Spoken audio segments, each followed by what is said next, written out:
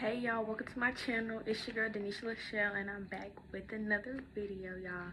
This word is amazing that I'm about to release for y'all today. But before we get into that, we gotta pray and let God in and guide this word. Hallelujah. So Father God, in the name of Jesus, I just want to thank you for bringing this person opposite side of the screen to this video, Lord.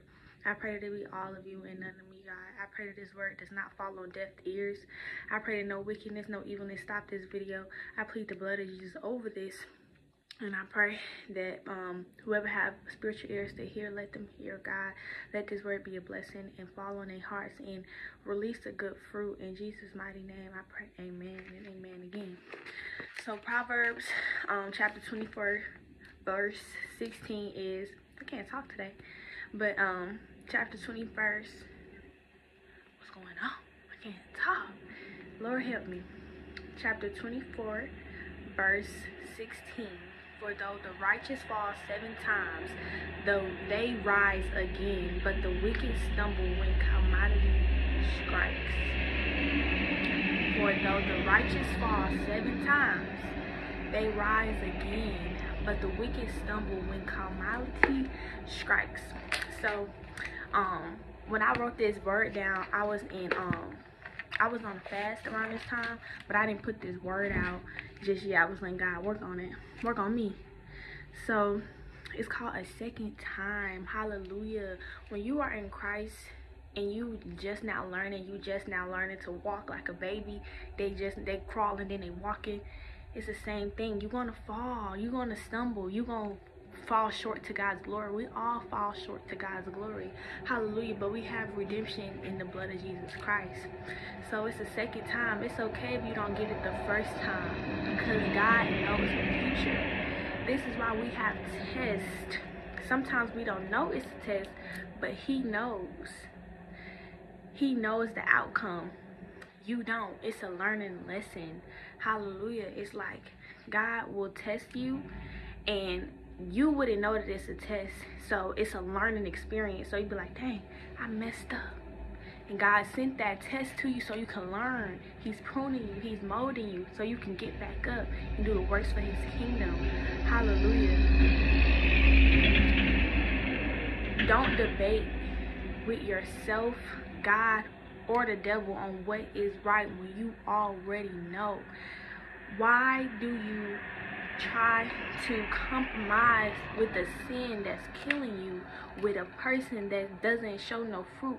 Two people that's together cannot be unequally yoked.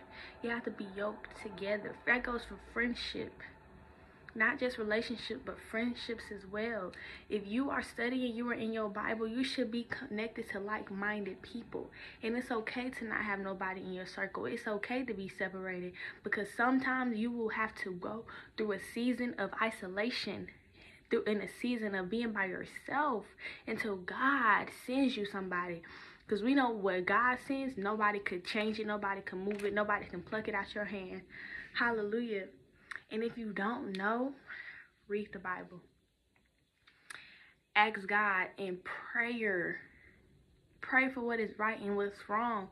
If you don't understand King James Version, New International Version, MSG, Amplified Bible, New Living Translations, get into the Word. Connect with a pastor. Connect with somebody that's in a higher praise. Hallelujah. God will guide you to the right person, to the right people. Hallelujah. God is such a gentleman. He lets you be you. He lets you be you and still waits on you to come back from the club, come back from sin, from being with anxiety and thinking about it the whole night to that whole morning, just to take you back, fall flat on your face and repent. Repentance is key. I always pray, God, I pray that you forgive me for my sins, knowing and unknown, because there's some sins that we don't even know what we do. All wrongdoing is sin, but there is sin that is not counted as punishment. Hallelujah. God gives so many chances to the point it's on you to decide, am I going to keep disappointing God? the God who loves me and has my best interest at heart, or am I going to change? Am I going to go through this short pruning stage to have heaven on earth, or am I going to stay stuck and stagnant in sin? Hallelujah.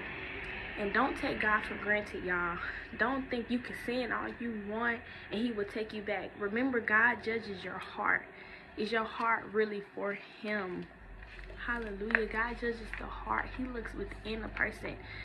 You cannot just keep sinning and knowing that it's wrong and expect God to take you back, because sin leads to death. And you are delayed obedience is still disobedience. You have to be obedient to God, because you don't know what blessing he has for you. That's why when you fall, get up. If your heart is in the right place, you already won. So that's my word of encouragement, y'all. I pray this word blessed y'all. I know it's a little funky in the beginning. I couldn't get my words out, but God flowed through.